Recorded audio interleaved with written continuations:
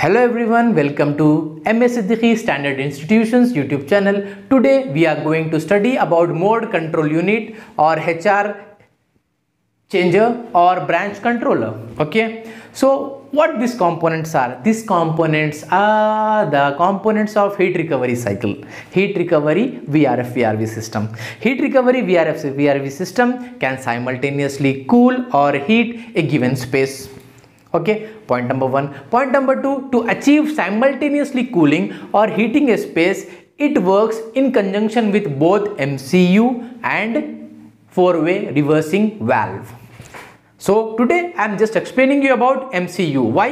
If we get grip on this particular MCU box, automatically we'll understand heat recovery concepts. Okay, today we'll discuss about MCU. This dotted box is your MCU or branch controller box. This dotted line which you are seeing over here it's a box. In that box, 3 refrigerant pipes will be entering.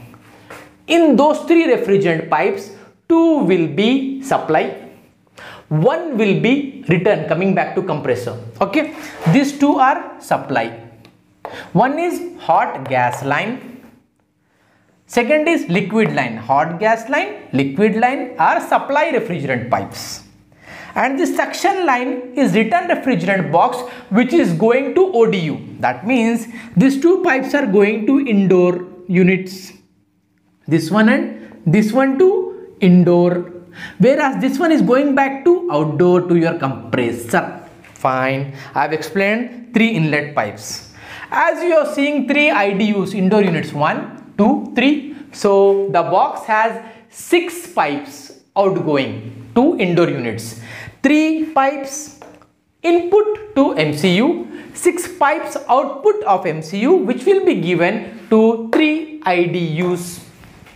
Okay, fine. So to the MCU box, 2 supply, 1 return, totally 3 input refrigerant pipes and 6 output refrigerant pipes to your 3 indoor units.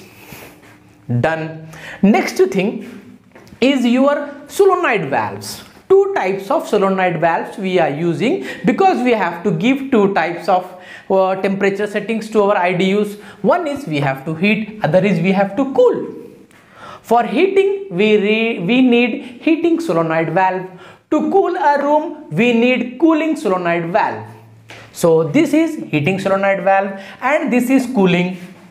For next IDU, heating and cooling solenoid valve. Next IDU, heating and cooling solenoid valve.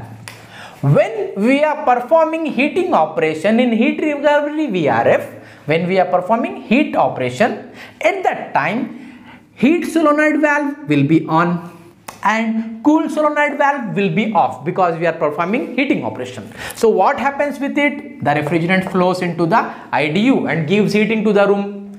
While heating, heat solenoid valve on, cool solenoid valve off. The same while heating, heat solenoid valve on, cool solenoid valve will be off. This is a solenoid valve. Next, what we are having? EEV, NRV, it's a bypass. Here also EEV, NRV, bypass. EEV, NRV, bypass. These 3 EEV, NRV, EEV is nothing but electronic expansion valve working together with NRV, non-return valve. Okay, these 3 bypass EEV, NRV is directly connected to your suction line. See here, it is connected to your suction line. From here also it is getting connected to your suction line. Then here also it is directly given to your suction line. It's a bypass from all indoor units to improvise the efficiency of the system. Done. Then what is left out? This. I have explained this too. Heating solenoid, cooling solenoid. It's a bypass EEV, NRV. Next, what about this? 1, 2, 3. These 3 are subcool EEV, NRV. Subcool EEV, NRV. Subcool EEV, NRV. Why I am saying subcool? Because directly it has connected with your subcooling. Directly it has connected with your subcooling. Directly it has connected with your subcooling. Why we are providing subcoolers?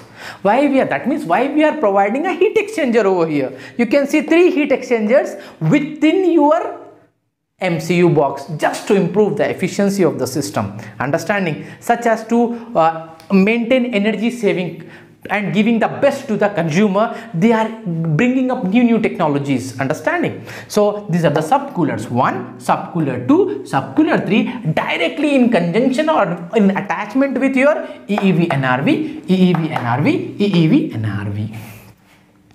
Hope you understood this particular thing what I have explained. Okay, the next left out thing, these are the subcoolers, means heat exchangers. In simple word, heat exchanger 1, heat exchanger 2, heat exchanger 3. Next, one more electronic expansion valve is there. Why? Because from the liquid line we are getting condensate gas, right? To convert condensate gas to pure liquid, it has to pass from electronic expansion valve. That's what. So from here condensate gas, over here what you will be getting input as liquid. With liquid here, condensate gas here, heat exchange takes place and proper subcooling is been provided. Liquid, condensate gas, cooling provided. Liquid, condensate gas, cooling provided. See, with this lots of energy has been saved and a proper economic device has been made. Done. Now let's study how cooling and heating is been done. Next thing what we have to concentrate on. So let's study. So I told you from hot gas line which is coming from the outdoor to indoor, we have got high temperature, high pressure gas. Heating I am explaining you. Heating.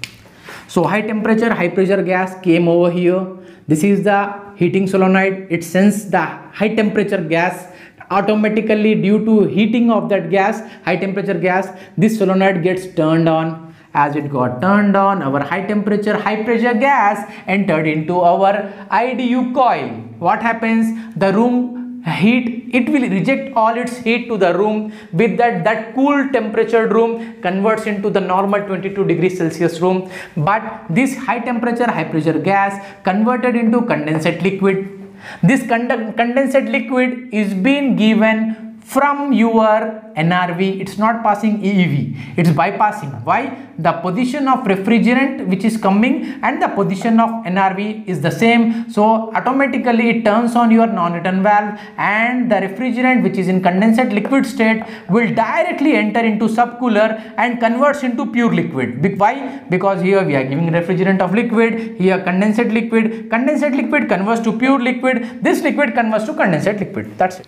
And you can see over here, these 3 lines are going to our next MCU box. Why? To that MCU box again 12 or 6 or 4 or 2 IDUs will be connected. That's how this MCU will play a major role in simultaneously cooling and heating operations of heat recovery VRF.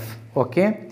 My next video will be on cooling type VRF, heating type VRF, max cooling, max heating on heat recovery VRF systems. And I hope you all enjoyed this session. So please do like, subscribe, share this YouTube channel such that it will motivate us to come up with more technical videos. Thank you everyone.